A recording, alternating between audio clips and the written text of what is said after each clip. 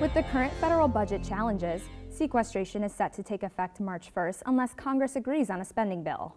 The Navy's Chief of Information, Rear Admiral John Kirby, explains exactly what this means to the force.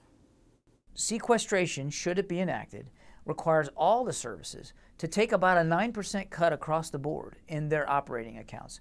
For the Navy, this would be another $4 billion in fiscal year 13 alone that we would have to try to recoup. So somewhere to the tune of almost $9 billion over the course of the rest of this year, but we're already well into the fiscal year. Currently operating on a continuing resolution, the Navy is taking several belt-tightening measures to preserve its operation and maintenance funds. Sequestration will cause further cuts that will drastically affect training and ship and aircraft maintenance. These cuts could also jeopardize future operations and readiness.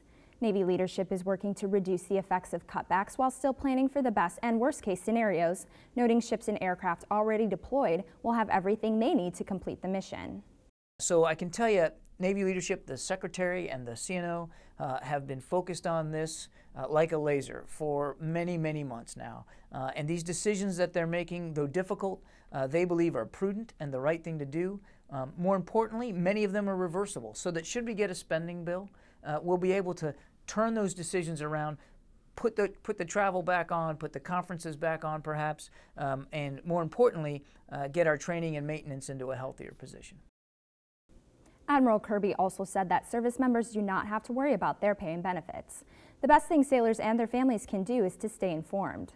For the latest news and information on sequestration, go to Navy.mil.